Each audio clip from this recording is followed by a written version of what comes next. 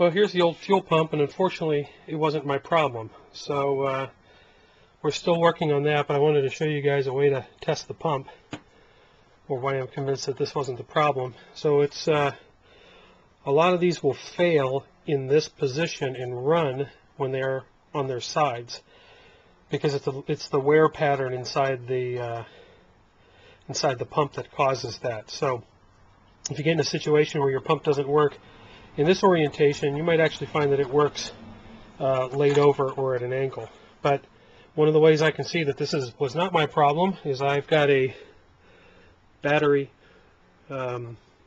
charger over here, and watch what happens when I touch this.